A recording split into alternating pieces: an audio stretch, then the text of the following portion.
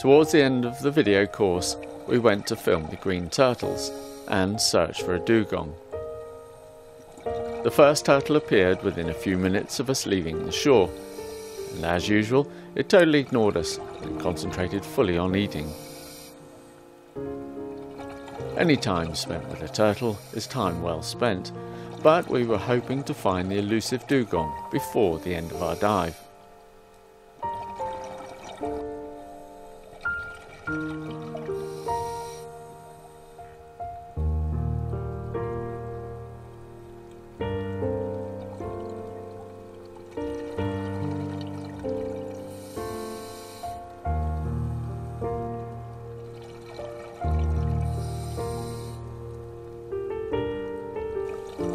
And there it was, right in the middle of a small self-inflicted sandstorm. A dugong feeding contentedly on the sparse seagrass. With the sun getting lower on the horizon, the light backscatter from the stirred up sand was making water visibility very poor. But when you have a dugong in front of you, it really doesn't matter. The temptation to rush in and get some shots is not a good one. We took a moment or two to let the dugong know we were there and get used to us, to let it know we meant no harm.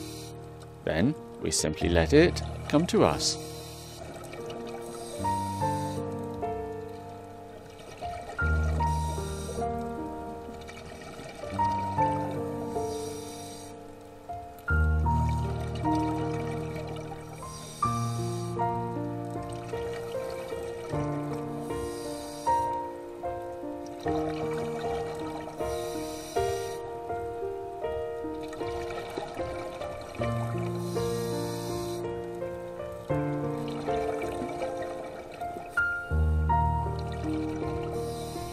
Previously, dugongs in this area have been harassed continuously by divers and snorkelers, giving them no time to feed properly.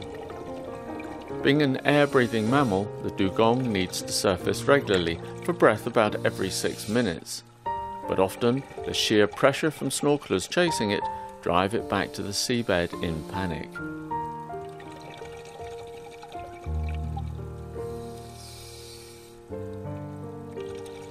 This can be day in and day out, and of course in the end, the pressure takes its toll, and the animal has to move away to look for quieter feeding grounds.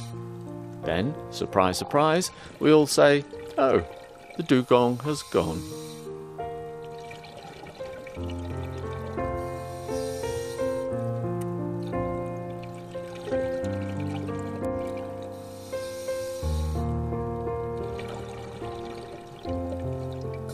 Being a marine herbivorous mammal, dugongs are more closely related to elephants than to marine mammals such as whales and dolphins.